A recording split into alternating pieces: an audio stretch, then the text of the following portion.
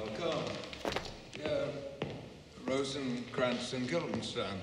Moreover, that we much did long to see you. The need we have to use you did provoke our hasty sending. Something have you heard of Hamlet's transformation? What it should be, more than his father's death, that thus hath put him so much from understanding of himself, we cannot dream of. I beseech you that, being of such young days brought up with him, that you vouchsafe your rest here in our court some little time, so by your companies to lead him on to pleasures, and to gather so much as by occasion you may glean, whether aught unknown to us afflicts him thus, that opened lies within our remedy. Good gentleman, he hath much talked of you, and sure I am 2 men there are not living to whom he more adheres. If it will please you to show us so much gentry and goodwill as to expend your time with us a while for the supply and profit of our hope, your visitation shall receive such thanks as fits a king's remembrance. Both, your majesties, might, by the sovereign power you have of us, put your dread pleasures more into command than to entreaty. But we both obey. And here give up ourselves in the full bent to lay our service freely at your feet, to be commanded. Thanks, Rosencrantz and gentle Guildenstern. Thanks, Guildenstern, and gentle Rosencrantz. And I beseech you instantly to visit my too much changed son. Go, some of you, and bring me gentlemen where Hamlet is. Heavens make our presence and our practices pleasant and helpful to him. Aye, amen. Ambassadors from Norway, my good lord, are joyfully returned. Thou still hast been the father of good news. Have I, my lord? I assure my good liege I hold my duty as I hold my soul, both to my God and to my gracious king. And I do think that I have found the very cause of Hamlet's lunacy. Oh, speak of that. That do I long to hear. First give admittance to the ambassadors. My news shall be the fruit unto the feast. Thyself do grace to them and bring them in. He tells me, my sweet Gertrude, that he hath found the head and cause of all your son's distemper. I doubt it is no other but the main, his father's death, and our hasty marriage. We will sift him. Welcome, good friends. Say, what from our brother Norway? Most fair return of greetings and desires.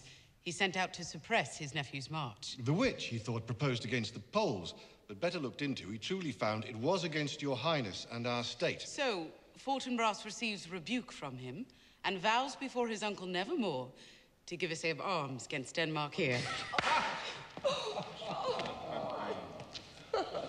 It likes us well. At night we'll feast together. Most welcome home. This business is well ended. My liege and madam, 2 expostulate what majesty should be, what duty is. Why, day is day, night, night, and time is time.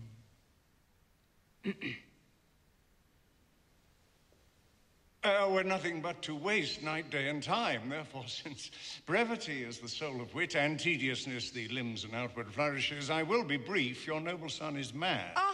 Mad call I it, for to define true madness. What is't? But to be nothing else but mad. But let that go. More matter with less art. Madam, I swear I use no art at all.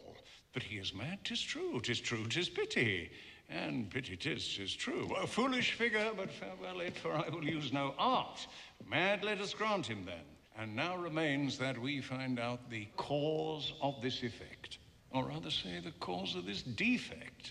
For this effect, defective, comes by cause. Thus it remains, and the remainder thus.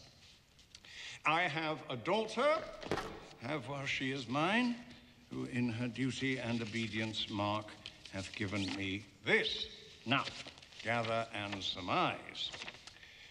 To the celestial and my soul's idol, the most beautified Ophelia. Oh, that's an ill phrase, vile phrase. Beautified is a vile phrase. But you shall hear. Thus, in her excellent white bosom, these, etc. Came this from Hamlet to her? Good madam, stay a while, I will be faithful. Doubt thou the stars of fire, doubt that the sun doth move, doubt truth to be a liar, but never doubt I love. This in obedience hath my daughter shown me, and more above. But how hath she received his love? What do you think of me? As of a friend, faithful and honorable. I would fain prove so, but what might you think when I had seen this hot love on the wing? As I perceived it, I must tell you that before my daughter told me. What might you, or my dear majesty, your queen here, think if I had given my heart a winking mutant arm, or looked upon this love with idle sight? No, I went round to work, and my young mistress thus I did bespeak.